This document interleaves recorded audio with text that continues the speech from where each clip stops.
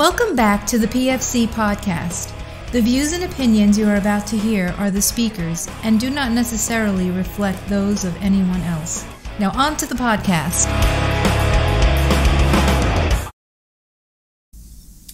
Welcome back to the PFC podcast. Today I have Doug with me, and we're going to talk about team dynamics. And what I mean by that is not how to function as a team normally, but how to function as a team when you're dealing with a critically injured patient. And the reason why I came up with this topic is just watching different training scenarios, different courses. I see a lot of teams, a lot of medics struggle when working together as far as everybody's working individually on one patient. They're working on like the lower half of the body, they're working on the upper half of the body. They're not really communicating with each other, and there's nobody really watching the overall, like the global presentation of this patient and making decisions to move the patient further down the field outside of the individual tasks. So today I'm with Doug to get his experience working from especially Baltimore shock trauma, very high volume facility. Doug, have you had similar experience witnessing things like this? Yeah. Hey, Dennis. Absolutely. I've seen both the good and the bad of team dynamics in my many years as critical care physician, and also training medics in special operations.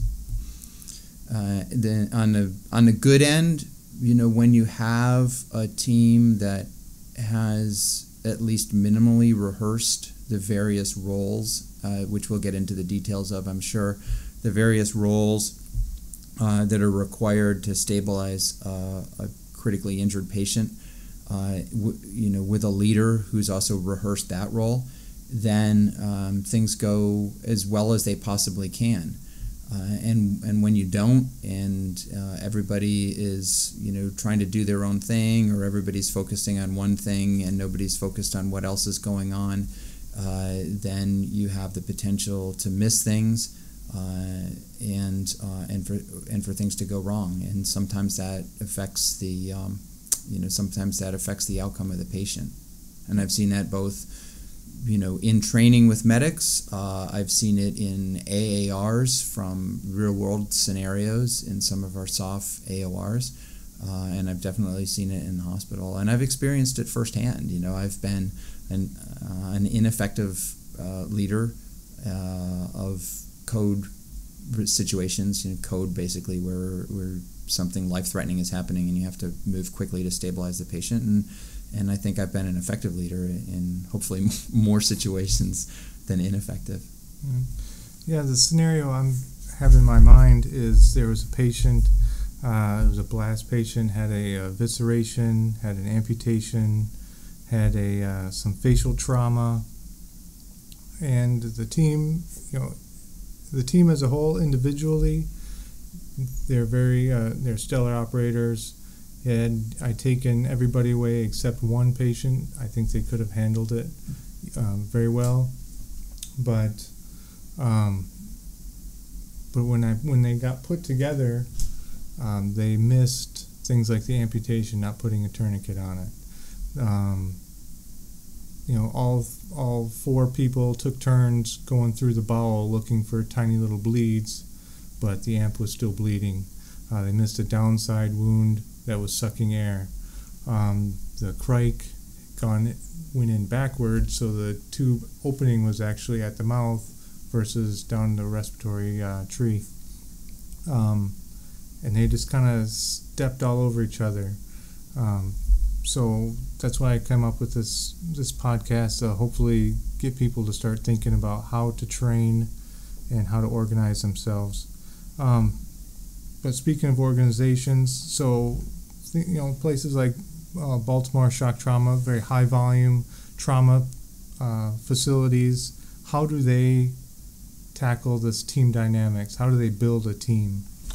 Sure.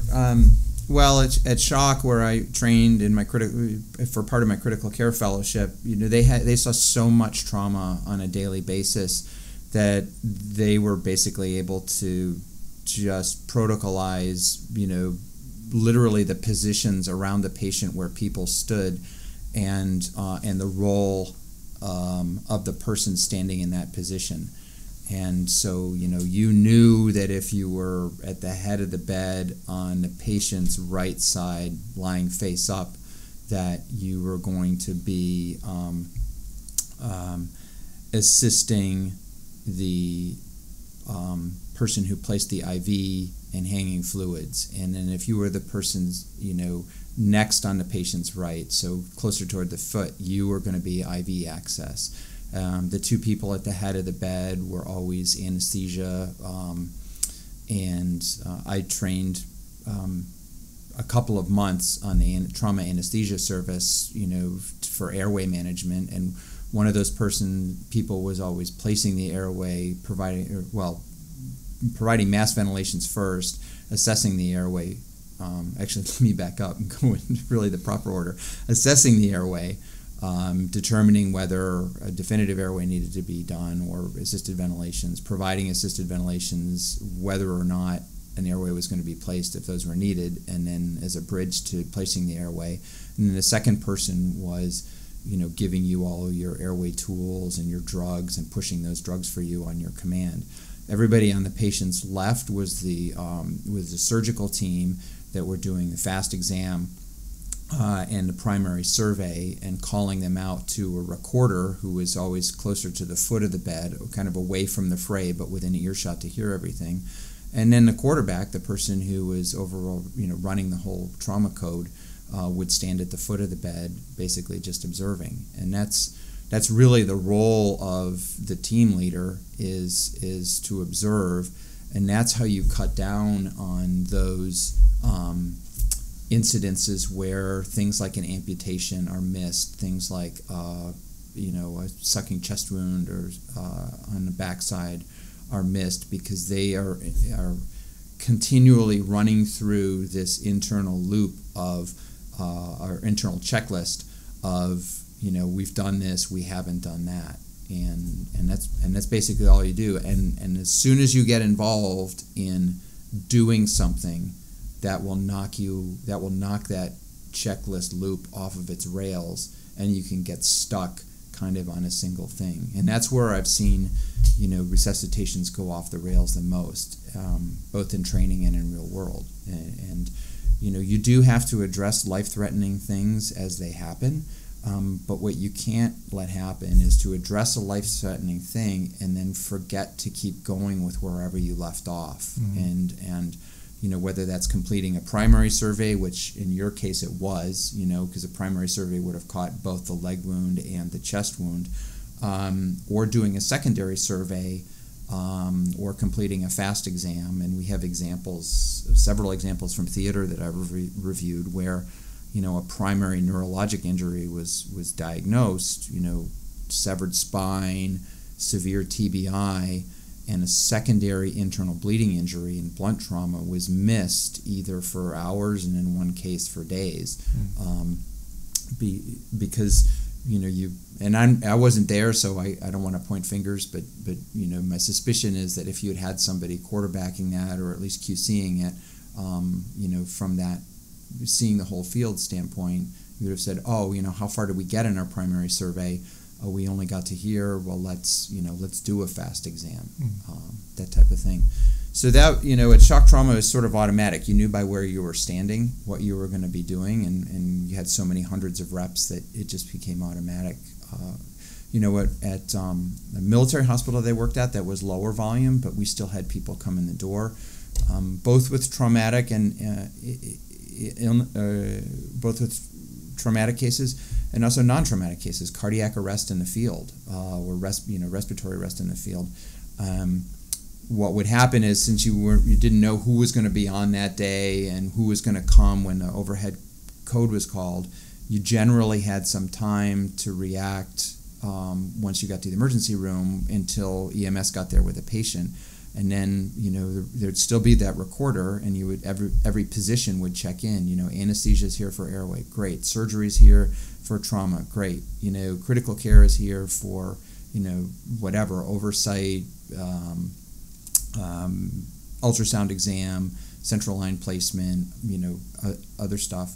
And everybody would sort of, look at each other across the room and say, here are my roles. I've got somebody on meds, pharmacy's here for meds, nurses here for IV access, that type of stuff. So it wouldn't be so much automatic that everybody knew by where they stood what they should be doing, but everybody had a chance, everybody knew what roles needed to be filled, and everybody filled those roles until they were all complete. And then once that happened, everybody else got out of the room. Mm-hmm. So you wouldn't have too much chaos. So this is kind of a softball question, but you're talking about different kind of stations around the patient's body. Correct. And then you have the quarterback, the team leader at the foot of the bed. Why do you even really need that quarterback at the foot of the bed? Why can't you just have your specialties, the people that are very good at a particular task? Why can't you just have them descend on the patient and do their thing?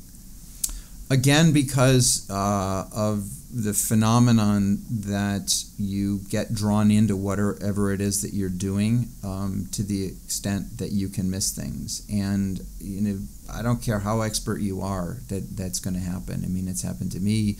Not that I consider myself a great expert, but I've seen it happen so many times. And people who study the dynamics of mission critical teams, will tell you that there has to be some oversight, somebody, some check on the group, to make sure things aren't getting missed, and also to make sure that things that are asked for or things that are said need to be done actually are done and aren't missed. Very frequently during resuscitations, in fact, I can't think of a single one where it hasn't been done, whoever's leading the resuscitation will ask the person who's documenting, have we missed anything? When was that drug given? Was this,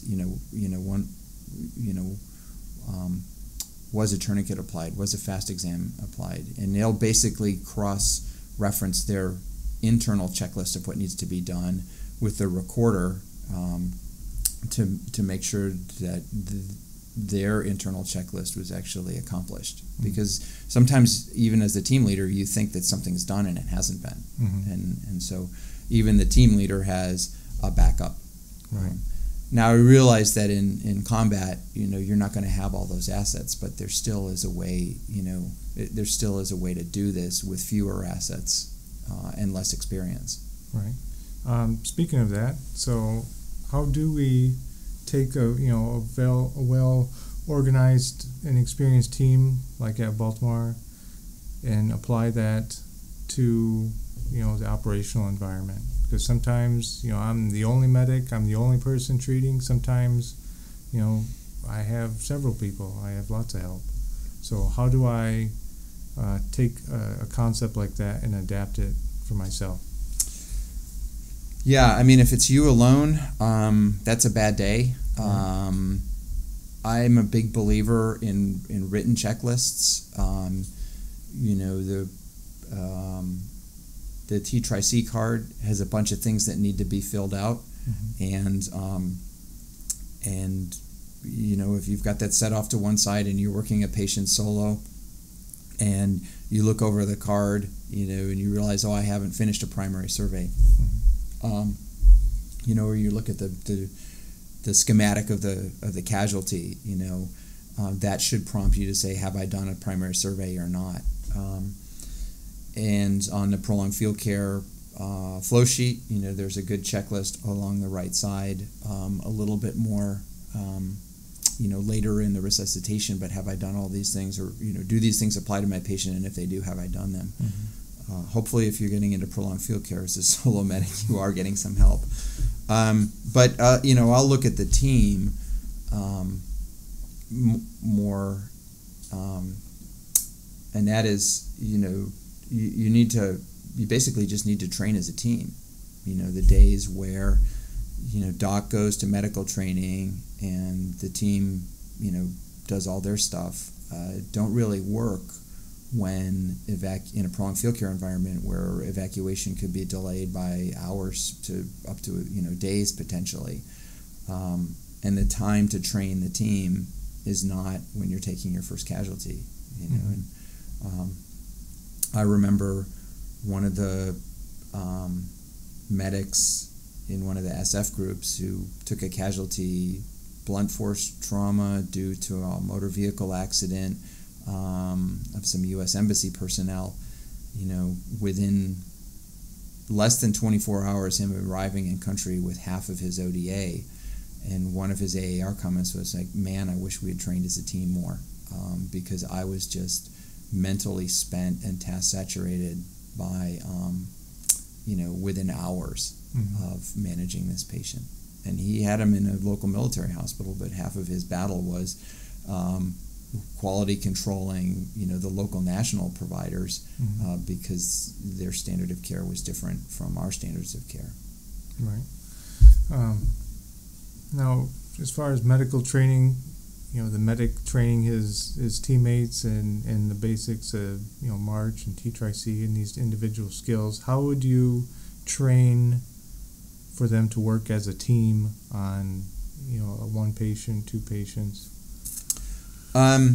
So good point. I mean, there's definitely two different scenarios. So you have one patient, the whole team can take care of the patient, and then you have, a MASCAL, which is, MASCAL is just defined as any number of patients that overwhelm your resources, which for, split ODA or a smaller team could be two. Right.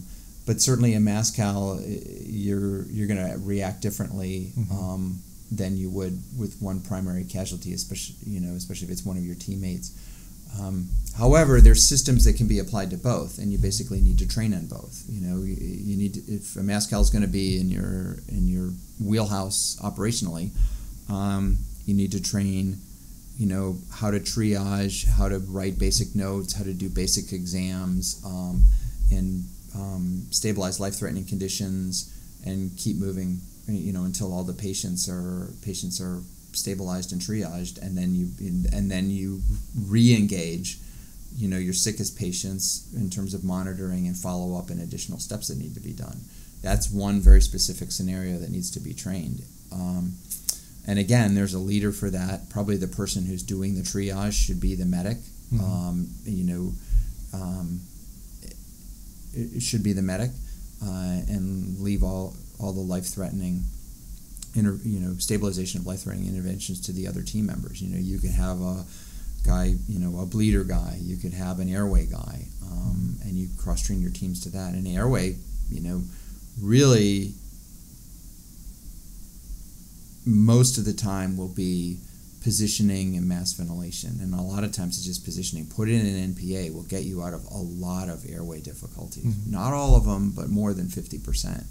And bleeding, everybody on the team should have bleeding control as a reflex, and so that and just get some reps on that in your training, and if you train as a team, then when it happens in real life, you'll be better prepared. Every rep increases your ability to do better the next time, and so 1 rep is better than none, 2 is better than 1. 5 is better than 4. You see what I mean? And it doesn't have to be a lot. But you don't. You wouldn't train for clearing buildings individually and then come together in the stack for the first time. Medicine, treating a critically ill or critically injured casualty or MASCAL is the same thing. It's the same complexity. It's the same complexity as a building clearing operation. And it requires the same amount of training and oversight. You've always, you've got somebody, when you're clearing buildings, you've got somebody who's trying to, see the whole field and know where everybody is, and how things are going, and direct the team or teams through those buildings. Same thing with medicine. It's exactly the same thing. For one casualty, you're really going to want to train, definitely you're going to want to train the entire team on assessment. Like everybody in the team should be able to do a primary survey, right? From head to toe, front side and back side. They should know how to, roll the patient, secure the C-spine, roll the patient safely, check the back side, and stop bleeding or perform critical interventions as they come to them, nasal airway, decompress the chest, stop massive hemorrhage, and keep moving. Mm-hmm. Don't get stuck. And so if you train that don't get stuck reflex on the entire team, chances are if the entire team encounters a casualty, even if 5 of the 6 members get stuck on something, the 6th one will be like, hey, what about this? And that's what you want. You want everybody in the team to be empowered to say, what about this? We missed this. We need to do this. Mm-hmm. This isn't working. Realizing that the medic is going to have the most experience and certainly have the most procedural skill. You want to hold that procedural skill out to the very last and only use it if it's needed, because once the medic dives in to do something, then his thought immediately focuses on that task and missing the field. So the more you can train the team to do more stuff, IV placements, hanging fluids, life-saving interventions, head-to-toe surveys, monitoring in terms of vital signs and documentation, the better you reserve that medic mm-hmm. to be your quarterback and see the whole field. And you just have to train it. And the way to train it is with people who have been resuscitators or are resuscitators in their clinical practice. Very experienced medics, probably PAs, yes, docs for sure, mentoring them and kind of coaching them along the way. Hey, back out, look at this. Right. And not just stand back with a clipboard and evaluate them, but watch them and be an engaged coach. Right. And it's a definite skill, is being able to at least mentally step back from the situation and start to think globally about, this is present, this is present, this is present. Okay, this is what the problem actually is. Mm-hmm. I'm going to start attacking the problem this way. Right. We'll do our life-saving interventions as a stopgap, but he needs to be moved in this direction mm-hmm. by, whatever procedure. And the only way to even see that is being able to step back sometimes and, and think a little bit, not necessarily disengaged, but kind of isolated from, what is actually going on. Yeah, and have as you're training, have a mental checklist that you run through. Mm-hmm. March E is a great checklist. That's the one I would probably emphasize for medics. For me as an intensive care doc, we treat organ system failure, and so the mantra that we get into is just running through the organ systems from neurologic at the top to endocrine at the most global. Mm-hmm. Moving first through organs and then into widespread organs like the blood and the endocrine system. And I just run through those checklists as we're doing something, and we're like, hey, is there something to address here? Has it been addressed? Is there something that is going to need to be addressed? How are we going to monitor it? What do I want to know? Right. Say for blood pressure, we've given him a bolus, let's recheck it in 30 minutes. If it's stable, great. If not, let's give him another bolus. If he doesn't respond to the second bolus, let's start epinephrine, let's say in a septic patient. Right. Or if it's a bleeding patient, let's give him blood, and if it looks like we're giving a second unit of blood and he could be headed toward a massive transfusion, let's make sure we're calling for platelets and plasma mm-hmm. from the blood bank early to have it. Better to have it and not need it. Right. So, but again, it's training, and then what you and I were talking about before the podcast started, mentored repetitions or coached repetitions. And that's right. One of the reasons why, when we train our medics, to try to have people who are experienced resuscitators who've been the team leader in trauma resuscitations or ER resuscitations, mentoring the team. And I tell the cadre, hey, this is on-the-job training. This is not evaluation. Mm-hmm. You're not standing there to see which of the items on your instructor checklist they're doing and not doing and giving them a go or a no-go. There are other opportunities to do that. This is pre-mission training. We're trying to, build up their education, build up their confidence, build up their cohesiveness as a team. So if you see something, coach them through it, and teach them along the way, and they'll pick up on that and internalize it and do better at it the next time. Right. Absolutely. I mean, like anything else, it comes down to training. It comes down to practice. It comes down to just repetitions. Even just finding out how of a nut roll this can really turn out to be if it's not done correctly. Right. And for the medic, that's going to be one of the hardest things. I honestly, in some of our medical training that I've done, I've seen team sergeants do the overall observation and leadership role better than the medics, because the expectation on medics for so long has been, hey doc, here's a sick patient, you go do everything. It seems to be in some cases a harder reflex for the medic to break out and be the medical leader and direct the team. And so